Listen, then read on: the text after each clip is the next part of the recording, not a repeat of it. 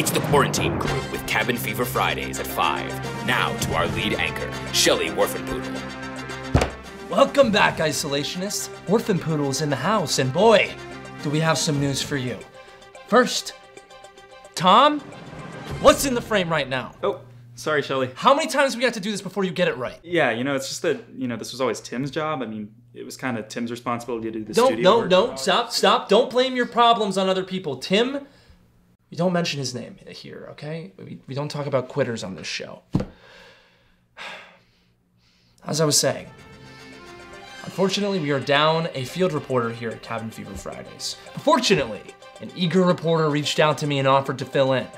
Without further ado, here's Johnny. Hello, I'm Johnny Exotic, famed wilderness expert, activist, deep sea explorer, and dinosaur bone collector. Today I join you from sunny Southern California in the area of Los Angeles County known as the Nub Republic.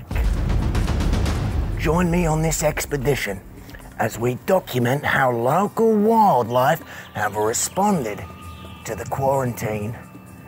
Come with me, and remember, stay low, stay vigilant, stay quiet, and try to keep up.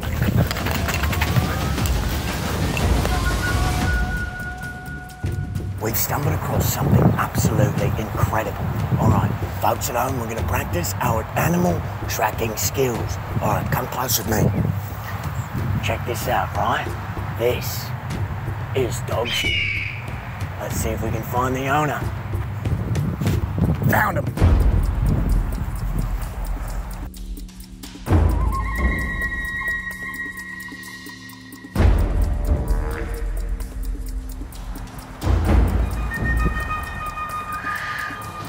Oh, we found a whole herd of them, out and about in the sunshine.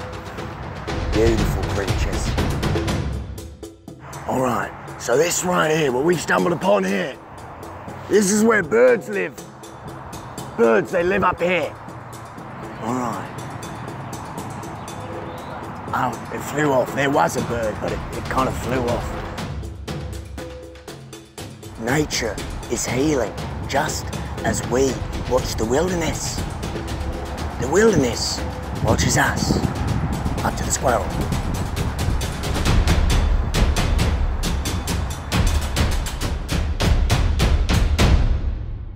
Wow, what a guy. Well, fortunately for you viewers, we have Johnny Exotic on a Zoom call now. Johnny, are you with us? Mr. Orphan Poodle, it's an honor.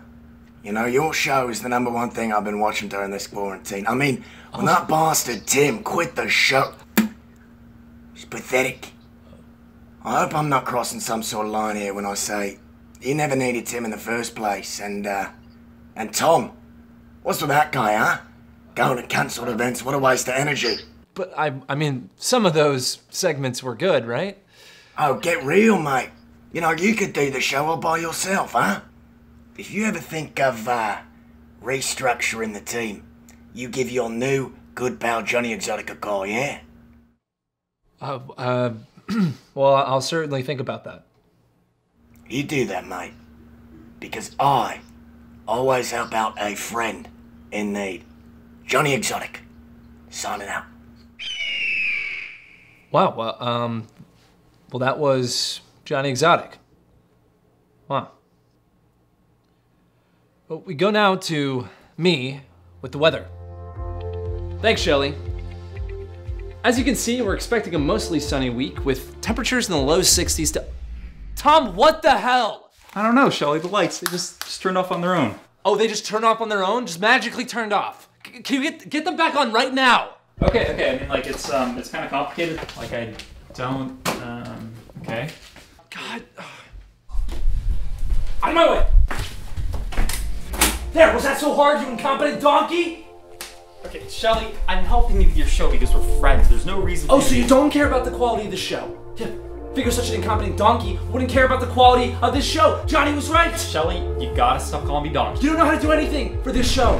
Maybe if I spoke donkey, you'd understand better. You understand me now?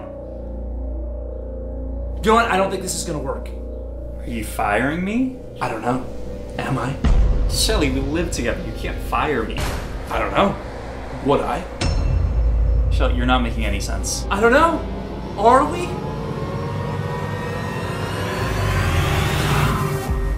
Next time on the Quarantine Crew, will Shelley really fire his best friend? Will Tom put up a fight or cower like the donkey he is? To be continued.